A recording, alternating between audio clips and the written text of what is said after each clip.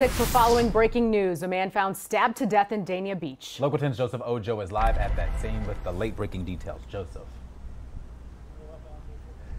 And the scene is still active here in Dania Beach after deputies say they got a call about a stabbing. You can take a look for yourself at this moment. Deputies still here on scene, actually surrounding a home here on Southeast 3rd Avenue and South 6th Street, blocking off the area with crime scene tape. It's not clear at this time whether it was in a house or in a backyard, but BSO tells us that they got a call about this stabbing at around 11:38 this morning, and deputies and fire rescue showed up to the scene near 200 Southeast 6th Street. And when they arrived, they tell us that a man was suffering from a stab wound. That man was pronounced dead at the scene, and BSO's homicide unit and crime scene investigators are looking into the crime and who may be responsible.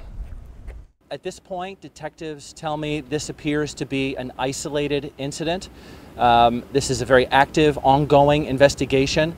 And right now, investigators are asking for anyone who might have seen anything, heard anything, might have captured some surveillance video on a home video camera system, has cell phone video, to please come forward and share that with the investigators.